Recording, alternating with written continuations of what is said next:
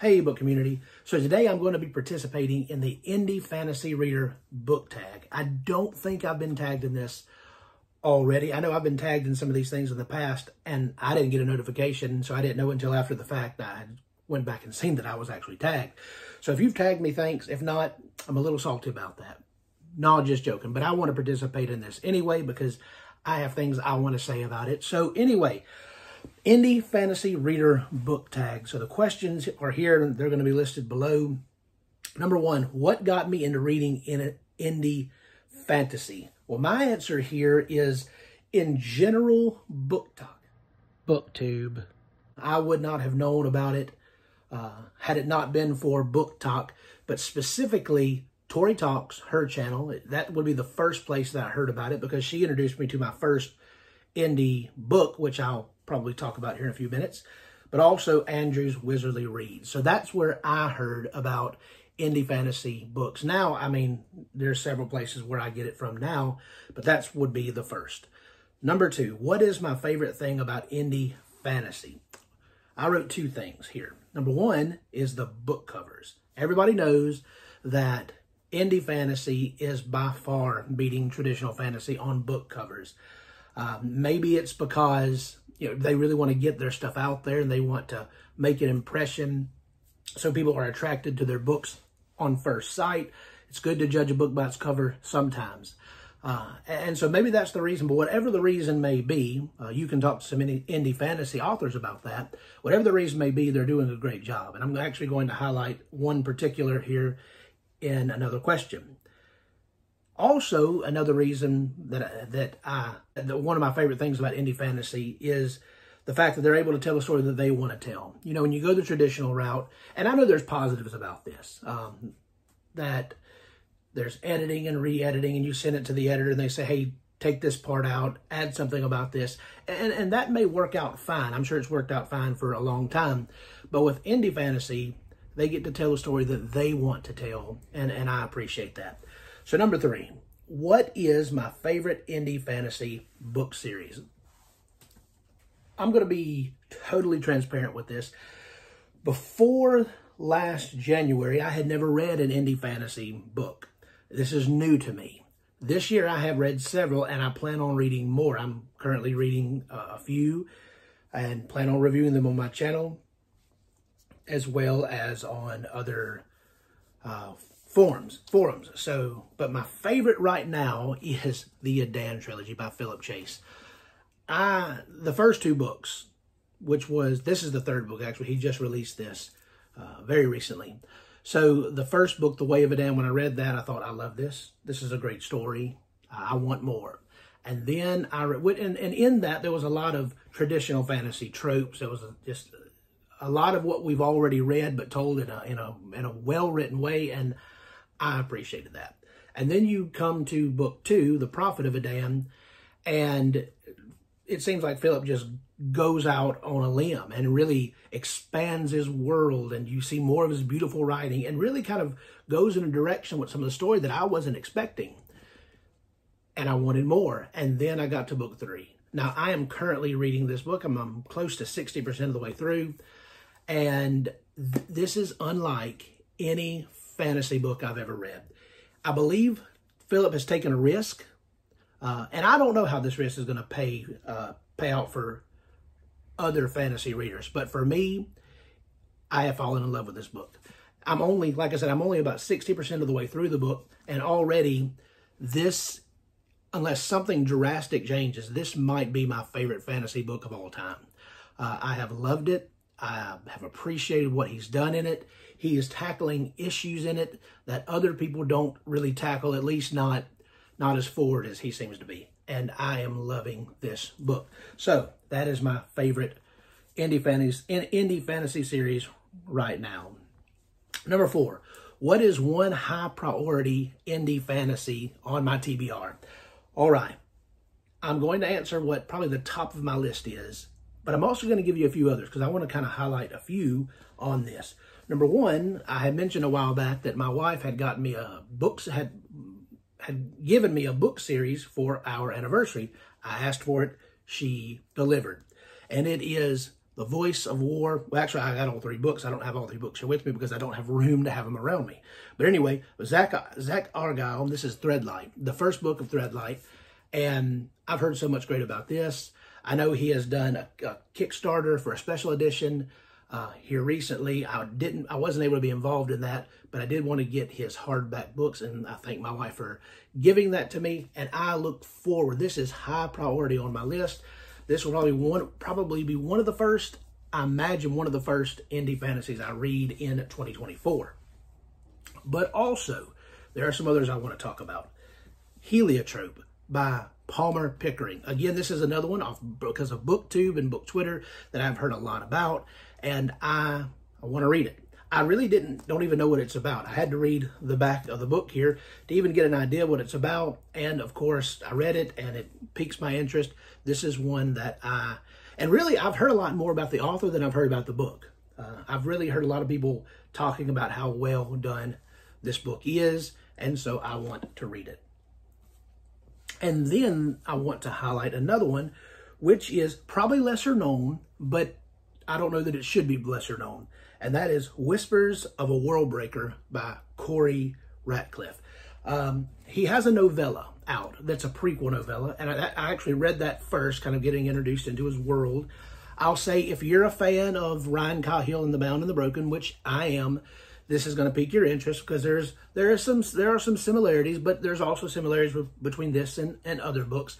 It is a dragon riding book, and who doesn't need another dragon riding book in their life? So anyway, this is another one that I anticipate reading. I don't know when I'll be able to get to it, but it is a priority on my list. And then one other I'm going to highlight. There are so many that I could highlight, but one other that I'm going to highlight is by Andrew Meredith. This is, and I am going to butcher this word. I can't even say it. I have been saying Calatin Saga, but I know that's wrong.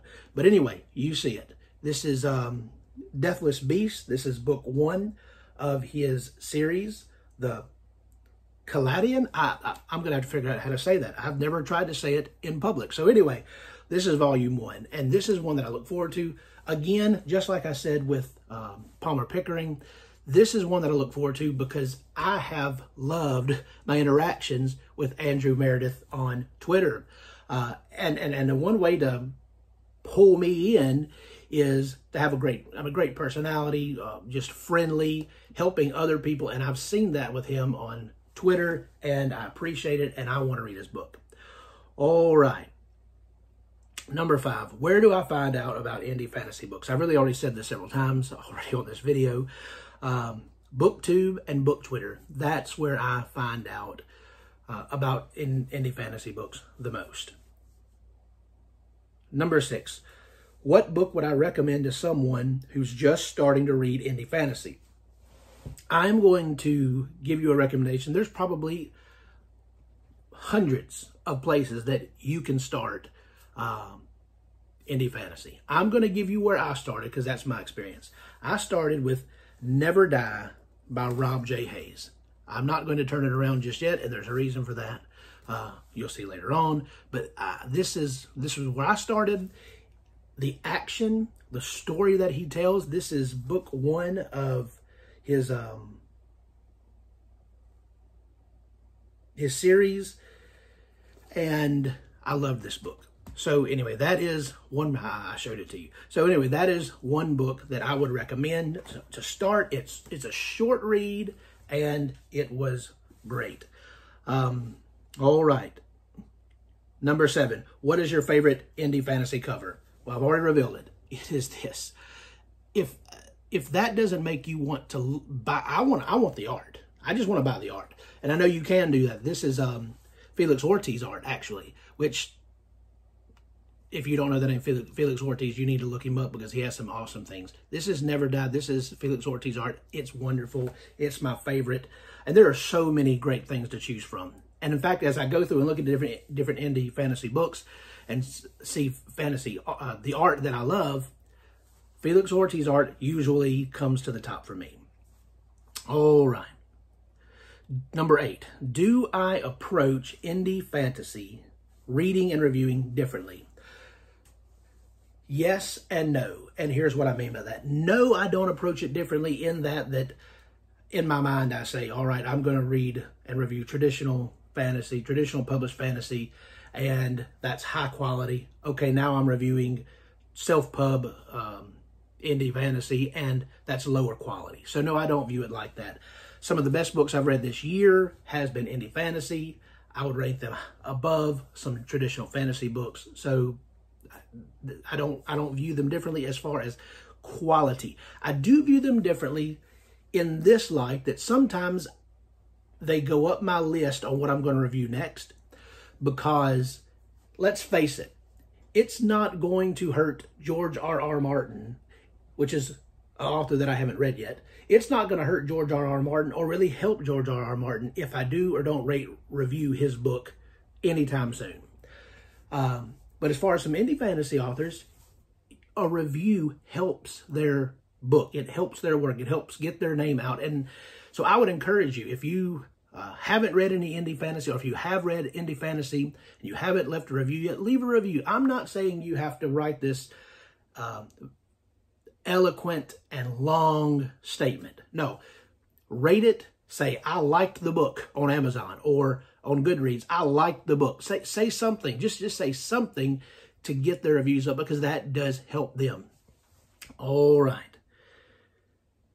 Next, number 9. What is an upcoming indie fantasy release I am looking forward to? Again, there are so many that I could say on this. The one I'm going to say, and obviously I don't have it yet because it's upcoming, Elegy of a Fragmented Vineyard by Caden Love. This is, again, one that I have no idea what it's about, but I kind of was introduced to Caden through Twitter and now TikTok. So I was introduced to him and some of his work, and I'm very interested in reading this book. And I believe it's coming out in January. So stay tuned for Elegy of a Fragmented Vineyard by Caden Love. Number 10. What indie fantasy author would I choose to write my story? I have no idea how to answer this question, really, because I don't feel like my story would be at all interesting on paper. But let's just say you could take a fantasy writer who's going to embellish my life and make me sound a lot more interesting than I really am. I would have to choose Ryan Cahill. This particular novella is The Fall, but that's not the point. This is one of the books of his Bound and Broken novel. But Ryan Cahill, I am hanging on to everything he writes right now. I've technically already started A War and Ruin, which is the newest book to be released as far as the main books of the series. I plan on continuing in that. I am hanging on to everything he's writing. I love everything he's writing, and I think he can make my life sound interesting even if it's not interesting. Number 11, what is an indie fantasy more people need to read? Once again, so many. I'm going to choose the Malitu, I'm not sure how to pronounce that, as you can tell with a lot of other things I've said here, but by James Lloyd Dewey. This is No Heart for a Thief. He already has another one coming out in October, so look him up. I think more people need to read this. James is doing some great character work, and I am a character first reader, and it really stood out to me what he's doing here in this series. This is another book that I believe Felix Ortiz, by the way, did the artwork for. So anyway, check him out. All right. Well, that's my indie fantasy reader book tag. Who am I going to tag? Well, I don't know who all has been tagged by this. I don't know how long this has been going on. So I'm going to give 2 people. And if you've already been tagged, sorry. And if you're not one of these 2 people, anybody, consider yourself tagged, because I want to see other people's opinions on this. I want to see other people's answers. Number 1 is Beard of Darkness Book Reviews. This is another guy by the name of Matt.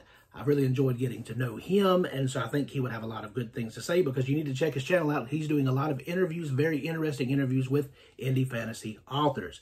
The next is Kay's Hidden Shelf. This is another place where I love to get my indie fantasy recs from. She does a wonderful job. All right. Thank you for listening and watching, and until next time, go read books.